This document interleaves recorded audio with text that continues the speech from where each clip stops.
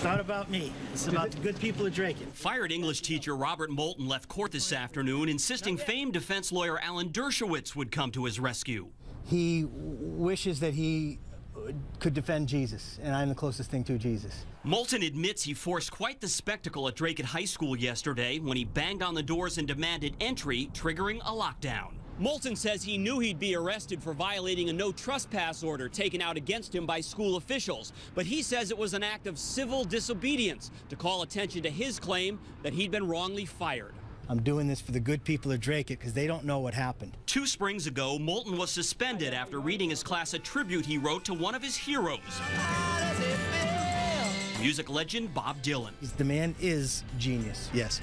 But vulgarity and cursing in the short story got him suspended, prompting his bosses to demand a detailed written lesson plan going forward. And when he refused, he was canned.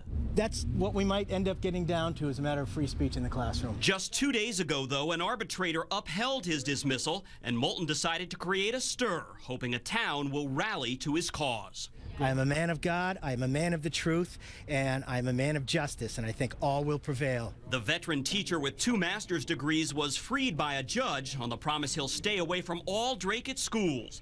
Soft-spoken, he is not. Quite dynamic. It's not time for false modesty. The answer is blowing in the wind. Indeed, he is pledging to sue all connected with his firing and has written to President Obama to intervene.